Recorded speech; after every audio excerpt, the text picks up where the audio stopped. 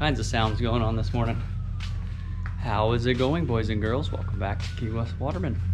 My name is Aaron Young. Don't really have much of an agenda today other than the fact that I know I'm getting out on the boat. I'm going to take the little boat with me. I am bringing some fishing poles, rods rather, and I'm going to bring the dive gear as well. Never really know what I'm going to run into out there. Just going to try and get out and enjoy the day, so I figured I'd bring you along. Let's rock and roll.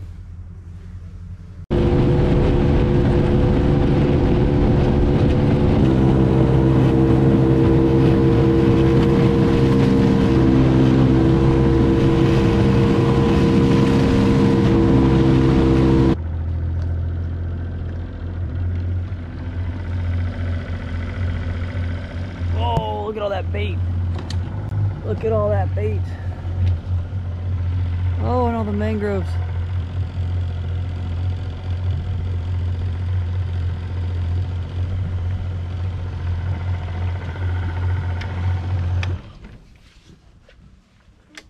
So this is a cool little spot just around the corner from our house.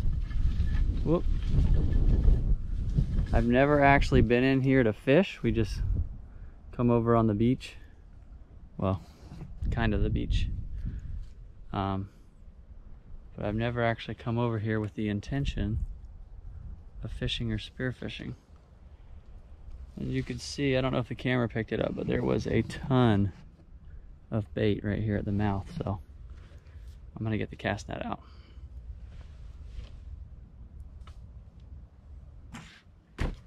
So the last time I went fishing out of the Ginu, it was actually pilchards that I caught. And I talked about my net size. And just kind of because I didn't know what I'd be getting into, I brought my small mesh again. It's 3/16. But those actually didn't look like pilchards. Those look like what we call mahua. Which don't stay alive as well. But even as dead bait, they're still a great bait. They're good to chum with, the snappers, grunts, groupers, everything. Pretty much absolutely destroys them.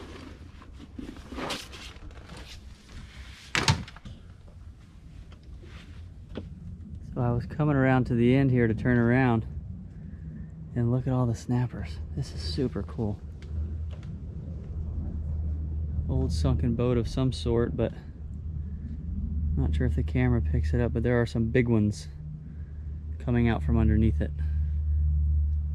Wow. That is cool. Maybe if we can catch some bait, we'll drop them back here. This looks like a good time.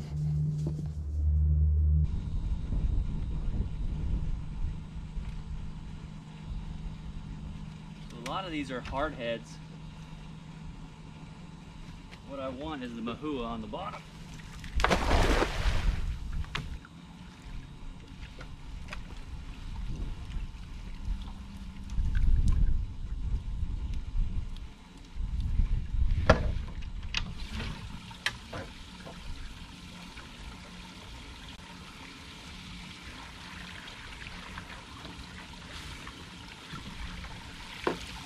Oh no, there's a lot of pilchards in there. A lot of them are pilchards. Wow.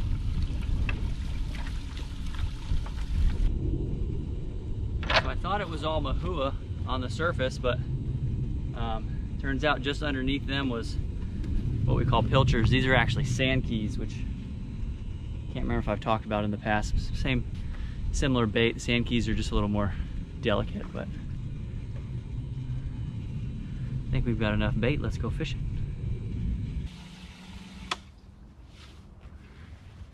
All right.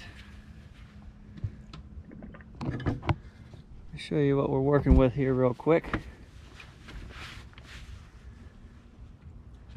So I've showed you pilchards in the past. Whoop. These are actually called sand key. I don't know if the camera will pick this up. They've got a little bit of yellow on their face and kind of down their body.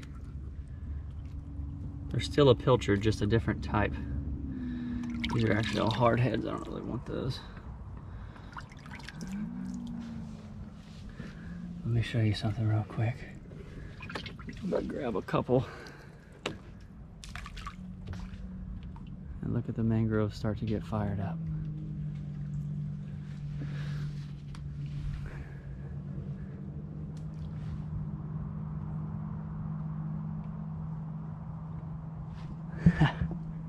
This should be fun. Oh.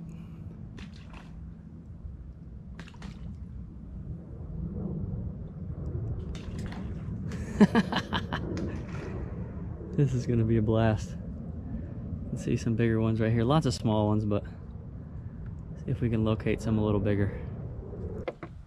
Pretty much fished this rig about 1,000,000 times. It's the same thing I always use, but just in case this is your first time watching, got about, and you don't need this, this is actually from yellowtailing, I've got about 20 feet of 15-pound fluoro as my leader. I'm gonna take a little 16th ounce jig head.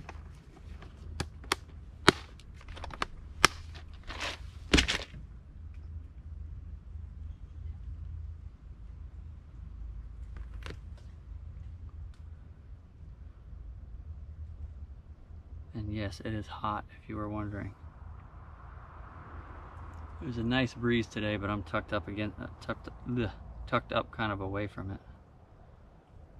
Just a uni. Nothing fancy there.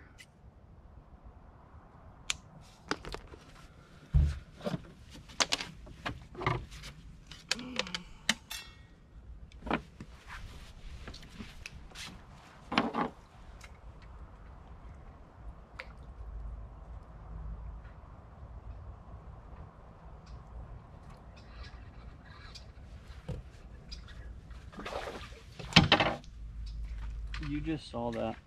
That was a bear hook. I have a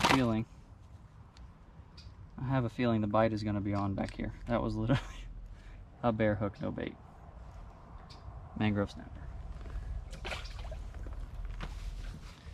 Left me a little present there.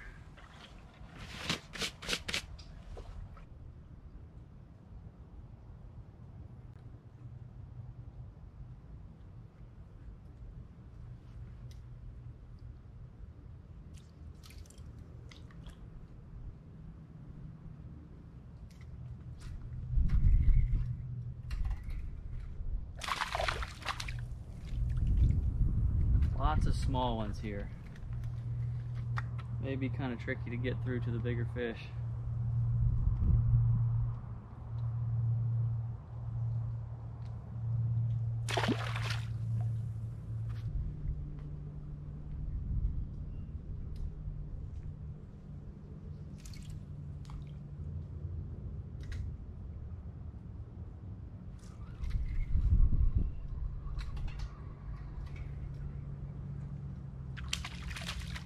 Not a bad one.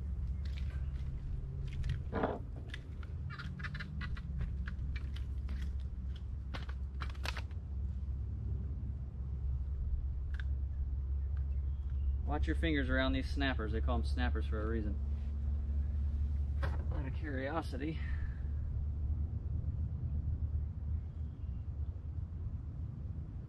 So these where I am only has to be 10 inches.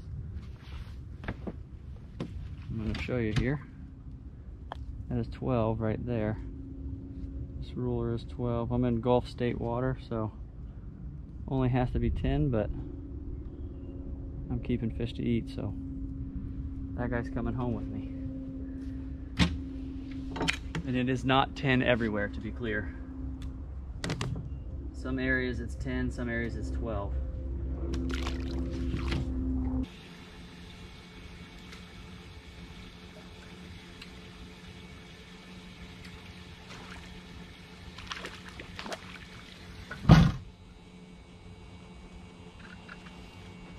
I've been here about 20 minutes and there's a few nice keepers around, but I just can't seem to get through to the big ones, so Super cool find, but I think I'm gonna keep moving.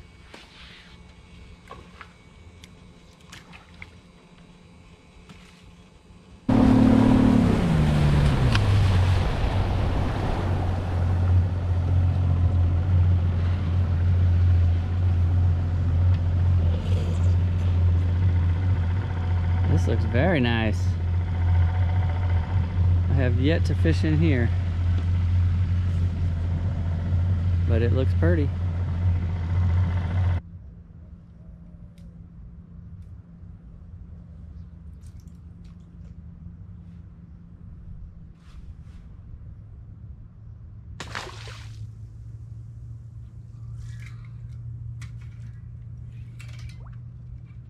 Woo.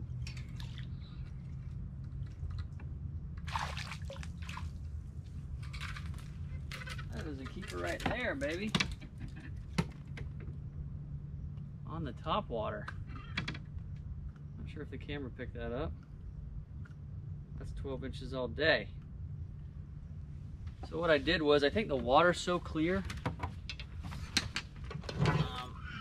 I think that weighted jig is a little too much, a little too visible. So I scaled back down to a bare hook. Down to a bare hook and pitched it out on the surface. He came right up and whacked it.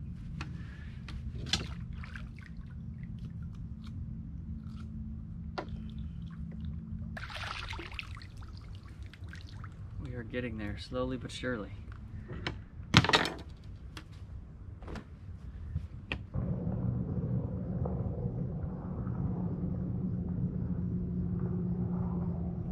The water is just crazy clear. So I think they're a little leery on the bait.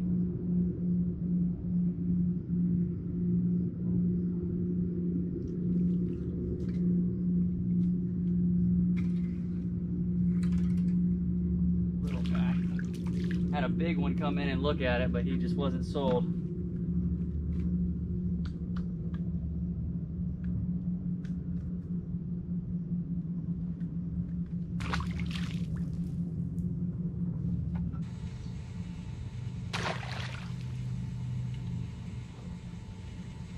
We're gonna move along, see if we can find any big ones who aren't smart yet.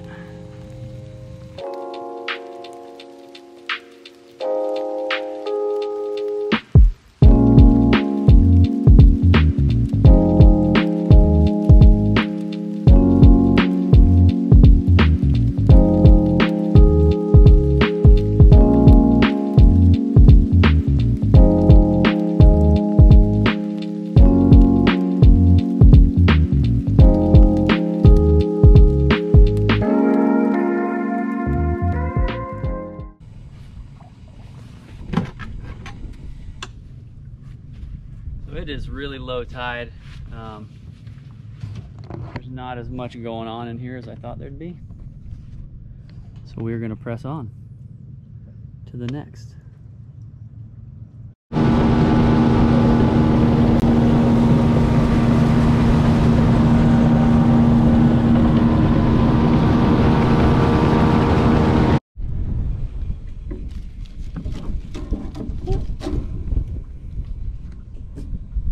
So, as fishing goes, sometimes you struggle a little bit. Hit about 6 spots. I've got 2 fish in the boat. I need a few more. I'm trying to gather supplies for the week, but a lot of people ask me if I prefer fishing or spearfishing.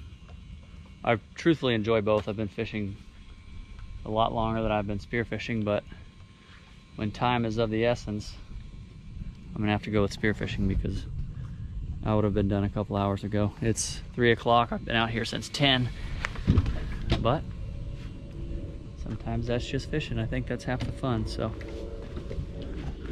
give this one more go. I've got some water moving through here. We'll pitch some live baits up under here, see if there's anybody home.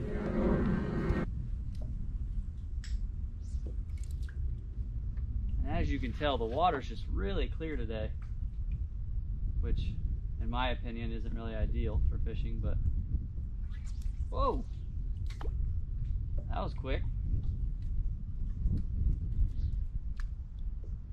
Maybe we're onto something here.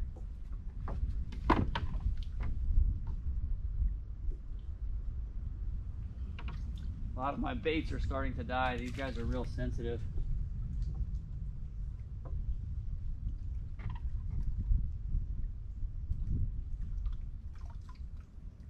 They definitely are not the hardiest of baits.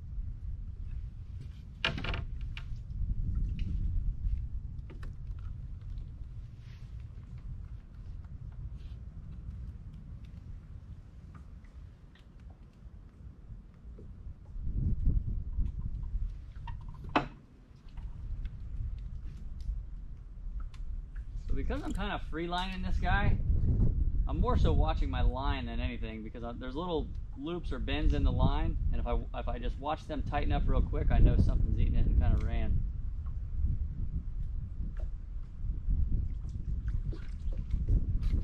Oh, shoot. Ah!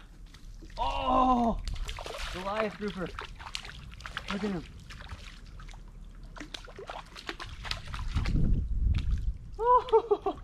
Hopefully the camera picks that up. That is unreal. It's about a 15, 20 pound Goliath. I don't know if the camera picked him up. I got an idea. That guy is legal, by the way, so we're going to keep him.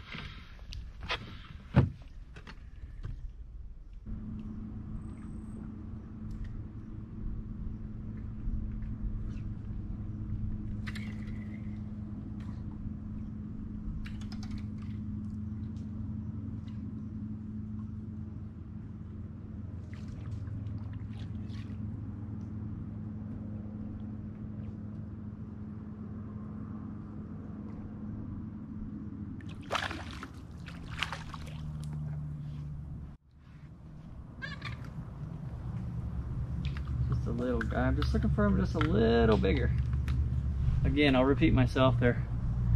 Only got to be 10 inches, but I typically don't keep them under 12.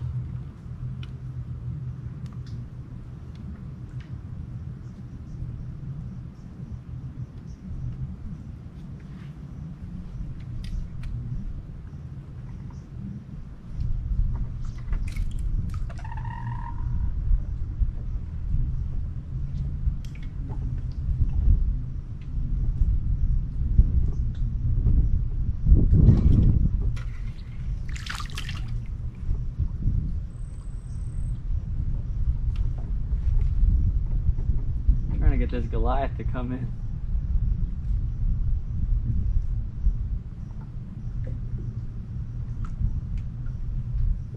This is a lazy Goliath. He wants an easy meal.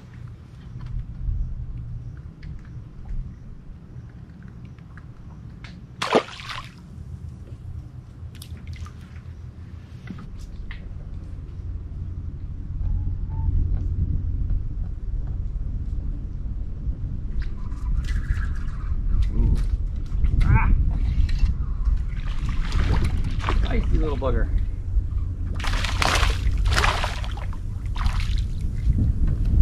He may be 12, we'll check him.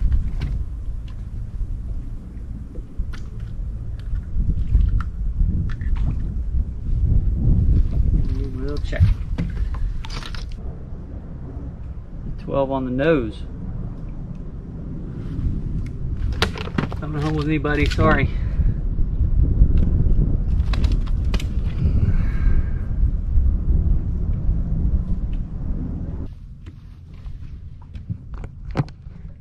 Well, if you know anything about me, you know that my curiosity is intrigued now, and I'm going in the water.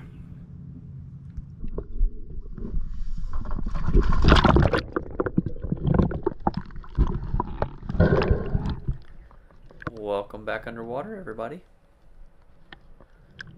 I'm actually not going to do a full narrative on this dive. Just going to kind of let you guys enjoy the scenery. Don't have a ton to talk about, but it was an absolutely beautiful dive, so I'm going to shut my trap and let you guys enjoy. As always, if you have any questions, please feel free to leave them in the comments, and I'm happy to get to them.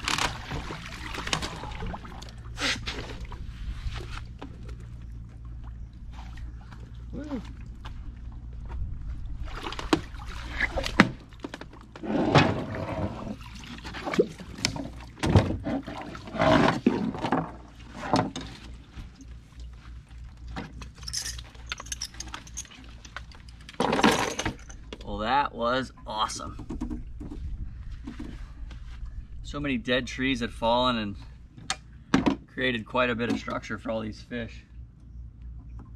That's why I just absolutely love diving the spots that I fish.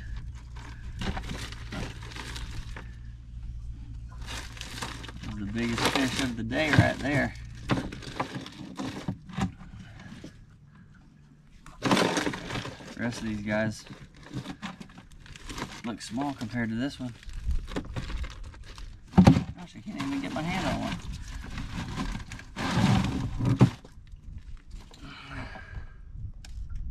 Love it. Love it, love it.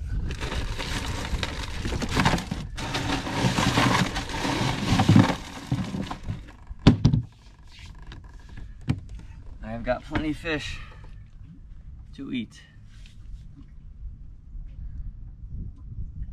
Not actually going to do a cooking segment on this one, so this is the end of the video. I appreciate you guys coming along. Thanks for tuning in. I hope you enjoyed it. I'll see you on the next one.